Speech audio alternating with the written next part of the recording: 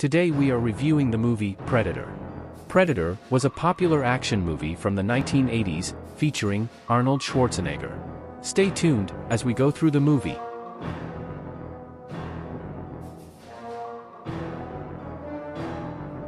Predator is a 1987 American science fiction action film directed by John McTiernan and written by brothers Jim and John Thomas.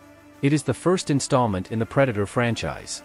Arnold Schwarzenegger stars as the leader of an elite paramilitary rescue team on a mission to save hostages in guerrilla-held territory in a Guatemala Central American rainforest, who encounter the deadly Predator, a skilled, technologically advanced alien who stalks and hunts them down. Predator represents one of Arnold Schwarzenegger's biggest successes during his action movie heyday. In the 1980s, Schwarzenegger was a wanted actor for many films, and action heroes in general drew large audiences to theaters. The Predator movie initiated its own popular film series, which later expanded in different directions, even integrating the Aliens movies into the Predator universe. The Predator project was multi-year and apparently significant, as, for example, Schwarzenegger didn't pursue the third installment of the highly popular Conan movie series, titled Conan the Conqueror, due to his involvement in the Predator movie. The roots of the film trace back to 1984 when the project was known as Hunter. The movie is divided into two main parts. The first part follows elite commando forces in the jungle as they combat both rebel forces and the Predator itself. The second part centers on the showdown between Arnold Schwarzenegger's character, Dutch, and the Predator. During the first part, the audience becomes familiar with Dutch's commando team, and glimpses of the extraordinary are revealed, such as skinned soldiers and thermal camera views. However, the most significant revelation, the presence of the Predator, is spoiled right at the beginning when a spaceship drops something to the ground. The introduction and synchronization of the various characters are well done in the film, but since it's an action movie, character depth remains relatively superficial. For fans of action movies, the scene where the commando team destroys the rebel camp is a treat, complete with explosions and gunfire as expected. The destruction of the rebel camp is portrayed in the traditional style of action movies. When the commandos discover that they are up against something supernatural, the first part of the film takes on a new focus. Naturally, more action ensues in the jungle, and the cliched sequence where heroes are killed off one by one unfolds in the movie. The second part of the film changes its nature. Now, it's not about commandos running through the jungle but Dutch fighting the Predator alone. Some comedic elements emerge, suggesting that even a small amount of mud on the skin makes hero invisible, even though the eyes aren't covered in mud. Similarly, the film's hero, Dutch, crafts a bow that turns out to be more powerful than modern weapons. The battles between the hero and the Predator are narrated successfully in favor of the Predator's advantage, but the hero's resourcefulness eventually proves beneficial. As expected, the hero defeats the Predator in the end, and he is rescued from the jungle.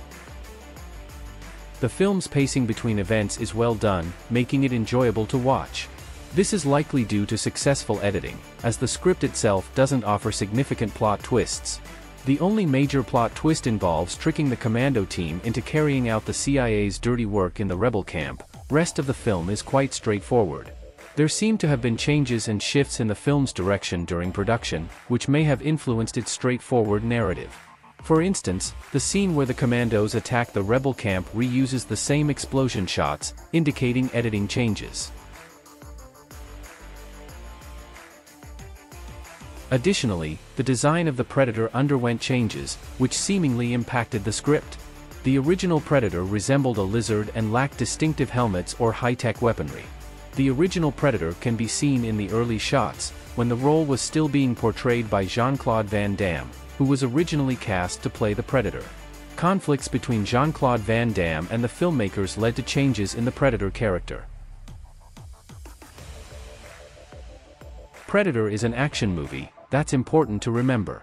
Predator isn't a larger-than-life, multidimensional window into some profound world it deals with. As an action film, Predator carries great entertainment value. It's not something one can honestly approach with a serious mindset. If one expects something other than relatively superficial action from the Predator movie, it transforms into a very poor cinematic experience.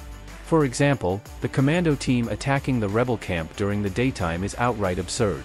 Moreover, the attack itself is executed in a foolish manner.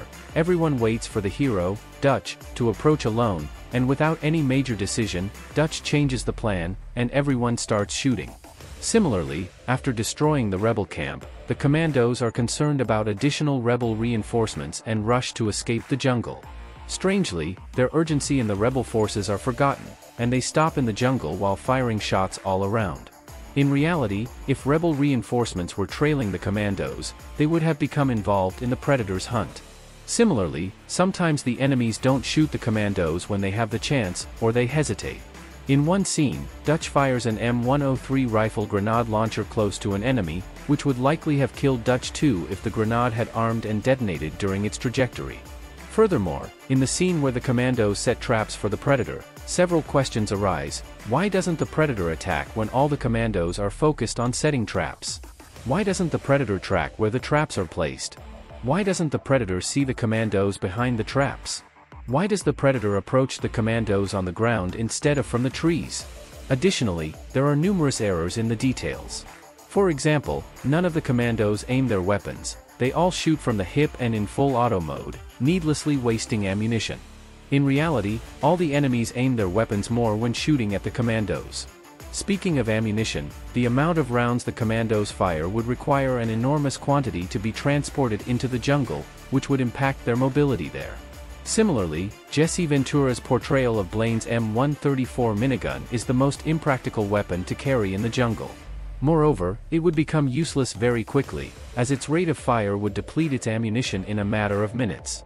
The weapon's rate of fire ranges from 2,000 to 6,000 rounds per minute, and according to the movie wiki, Blaine's minigun's rate of fire was adjusted to 1,250 rounds per minute.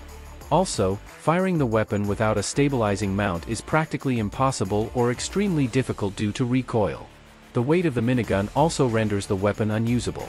The gun itself weighs 39 kilograms, and the 1,000 rounds with the ammo case weigh around 37 kilograms. The battery and electrical system add approximately 25 kilograms. In total, Blaine had to carry a weapon system weighing around 100 kilograms, and this was in addition to his other equipment. On top of everything, he would only be able to fire the weapon for less than a minute before running out of ammunition. Furthermore, some special effects, like the laser ammo and its impact, looked bad during the time of the movie's release and still appear unconvincing. There are numerous inconsistencies that undermine the movie's realism, but at the same time, these unrealistic aspects make the film quite entertaining. If you imagine the movie without the minigun and the commandos' nonsensical actions, the film becomes boring. Despite all these flaws, Predator is an entertaining movie. Alongside the two main segments, the film is interspersed with well-paced scenes that are enjoyable to follow.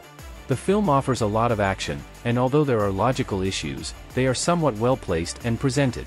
The suitable background music enhances the overall experience. It's important to remember that the movie should be watched in entertainment mode. If you approach it ready to enjoy testosterone-driven macho action, complete with plenty of weapons and gunfights, you will be entertained.